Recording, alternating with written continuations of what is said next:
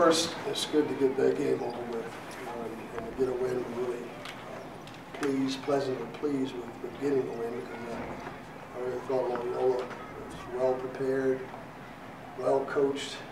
They were scrappy. They were not intimidated at all. I was just really impressed with their poise and their toughness. But I was impressed with Al keeping composure and not losing. Al, staying within the game. They were making some shots early on, but we were able to respond the right way. But Gigi has done and his staff. I was really impressed with them on film, their execution.